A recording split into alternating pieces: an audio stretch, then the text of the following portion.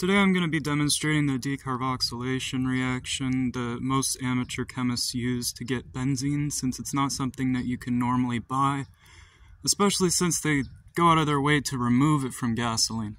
So this is a food preservative sold online called sodium benzoate. It's the sodium salt of benzoic acid, which you can think of as a benzene ring with a CO2 group, replacing one of the hydrogens. So we're going to use sodium hydroxide to convert the CO2 group into sodium carbonate, and we're going to liberate the benzene. So all of the sodium carbonate, we're actually going to have the sodium hydroxide molten for this reaction, so we can't use glass because it eats through glass when it's molten. Also, we're going to end up with a rock of sodium carbonate that's going to expand, so it's best to just do this in metal. Usually amateurs use a paint can retort, but I've never actually been able to get my hands on a paint can to do that. So instead, I had to go with the other option. This is my steel retort. It's a bit dirty right now because I was using it for test runs, but over the weekend I did a test run and I was able to get 88.8% yield, so hopefully we're pushing for 90% this time. This reactor can hold, at least over the weekend, I was able to get this to hold 270 grams. I'm going to try and clean this out extra good. So this is just a 6 inch by 2 inch pipe with a pipe cap and a reducer leading up to 3/4 inch fittings. Usually I use a wet rag here, usually about halfway down so it's out of the flame, so the flame isn't evaporating the water, and only the gas inside this is evaporating the water. And then on this end I usually connect a, probably shouldn't touch it, but I connect a gallon bottle. I have a glass bottle that I've been recycling the same water for every benzene run because it's saturated with benzene already, so whatever smoke and vapor comes over all gets condensed and I can, for the most part, get all of it back out. So this is the sodium benzoate I'll be using. This is 5 pounds. It was only like $35 on eBay. And I also got the sodium hydroxide at the same time. It's an equally boring looking bag, but this stuff comes kind of in a pellet form, but not quite the way that sodium hydroxide pellets are. It's not as hard, they're quite soft. A lot of people go out of their way to blend this stuff up and mix it really well. You do not need to mix it well. What needs to happen is just the sodium hydroxide has to melt and then the reaction starts. So what's best is to make sure that you have sodium hydroxide at the bottom and at the top, and then in the middle just do your best to mix them, but if you can't mix them perfectly, it really doesn't matter as long as the sodium hydroxide is on the bottom and on the top. So I usually put a little cap of sodium hydroxide on the top. I'm going to go get the scale and I'm going to start measuring this stuff out and cleaning out this reactor, so I'll go get gloved up and find the drill so I can drill it out. Usually I wear 2 pairs of gloves because I can rip one off when I spill benzene on myself and then I'm still protected. Little tricks you learn.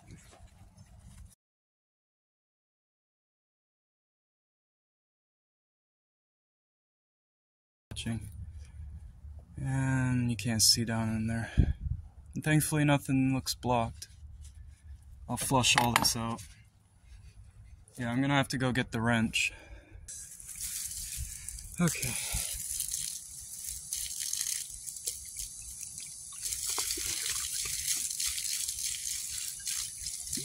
You can see the orange color comes from the byproducts of this reaction.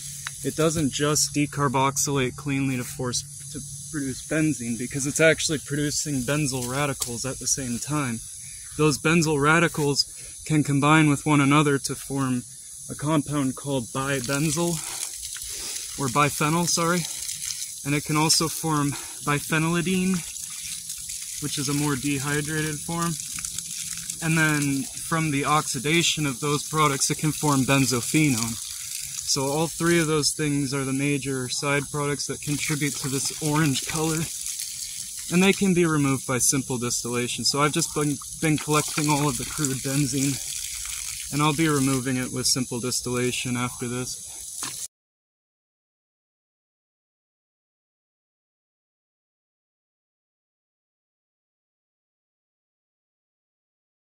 those threads down there. Oh, that's not threads. They aren't threads. They're actually, it's actually charcoal buildup. And ignore my dirty table. I'm working on it. Tear out this beaker. Okay.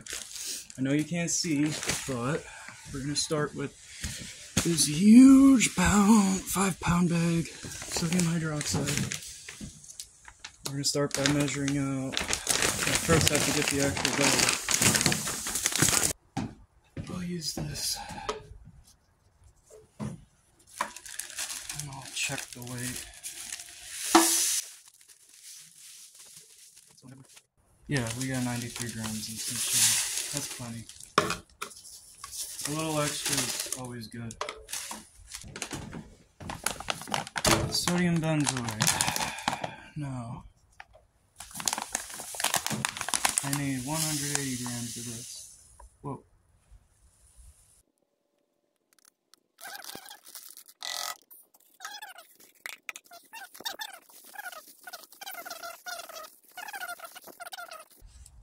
Alright. I'm gonna load up this reactor.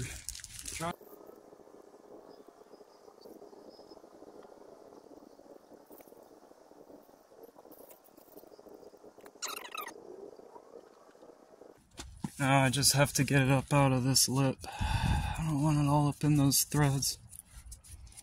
But yeah, you can see the reactor is just about filled.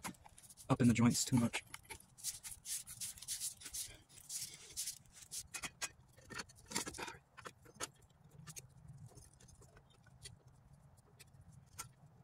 Okay, gotta get this going. Showtime! Alright, let's turn on the gas. And turn it up. You cannot fuck around with this reaction. You gotta go max gas.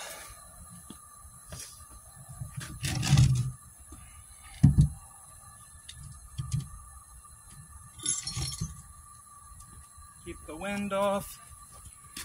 Now we're ready to...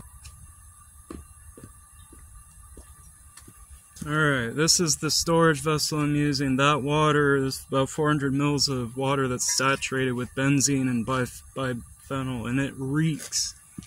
So I've just been using this wood to hold it up.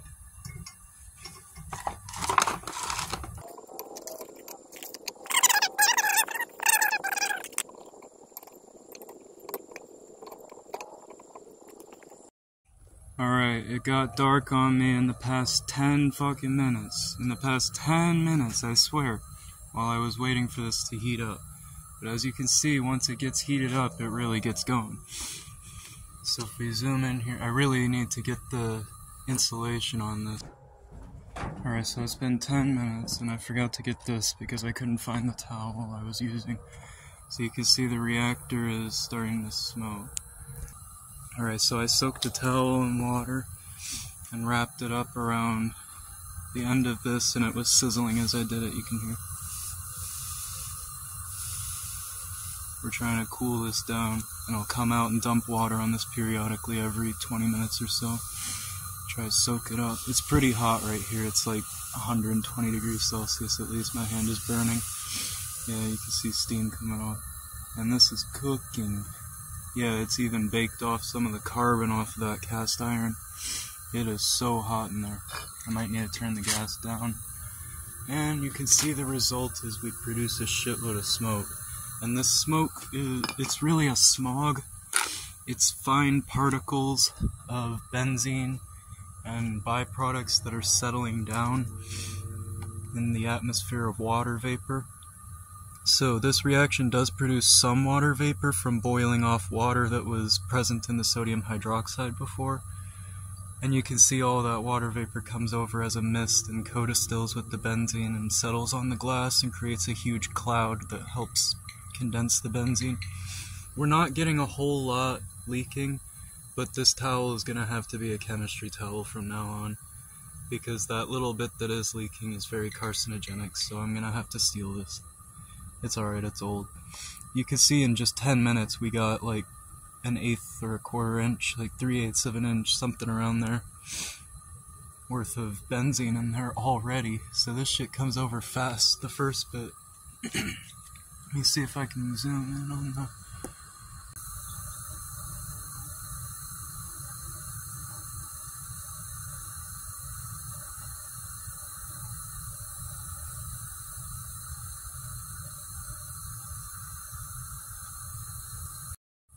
Okay, we're 40 minutes in.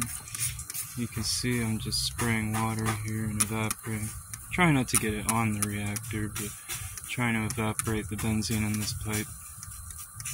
And then saturate this rag without dripping too much down into that bottle. It's alright though. I'll extract the water out, but water does dissolve 1.5% benzene by weight, so best to avoid adding too much.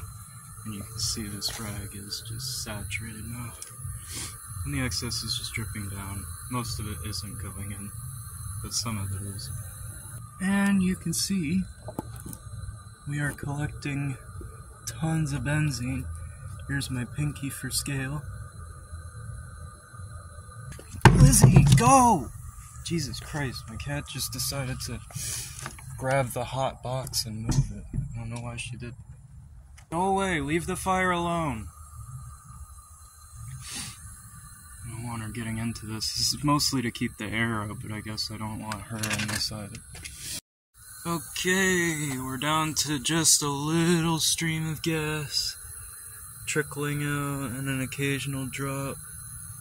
We're still collecting a lot of benzene vapor though, so I'm not gonna shut it off just yet. You can see we got a pretty good yield. Looks like at least close to 100 mils, but I know there's more I can squeeze out. Maybe I need to add more water here, let me check.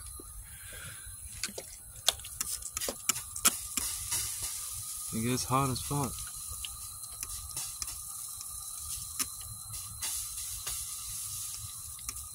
At least the Teflon. It was 38 degrees this morning, so I ran fourth batch since I had some extra in the jug from last time, some extra distillate, so it's time to shut it off. It's been running for an extra 30 minutes longer than I needed it to, but propane isn't the world's most expensive thing, and benzene's really toxic, so I'd rather get rid of all of it than, you know, conserve all the propane.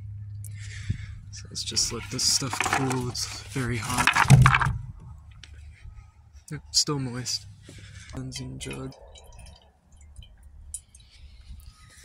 Gonna allow this to cool. Then we wash it with water. Set it up for distillation like last time. I need to buy some more clamps. They're pretty much all in this kind of state where they're locked open and broken at the end.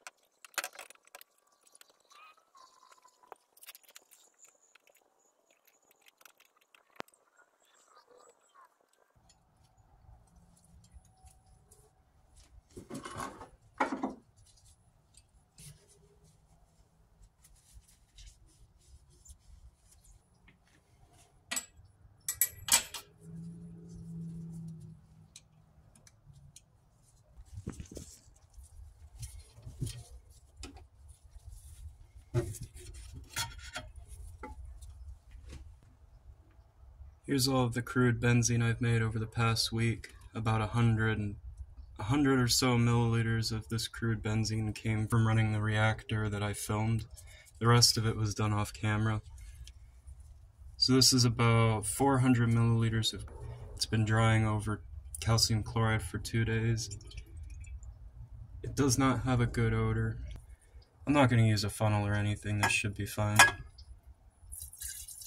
You just have to commit to pouring in the lab so that it doesn't end up going down the side neck.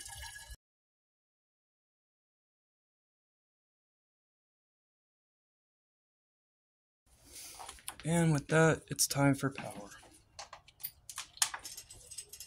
And the condenser water gets plugged into the same power strip. And of course... Okay, there we go. Now it primed itself, I didn't have to do any bullshit. So this is my condenser pump. And it's spilling everywhere. Yikes, the hose is popped out. Now we can plug the water back in.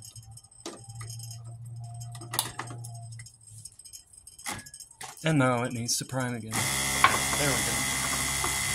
No work done. I found out I have 3 of these. I thought I only had 1, and I thought I only had 1 with a broken inner tube, but I just found this perfectly good one and cleaned it up, and it's good as new.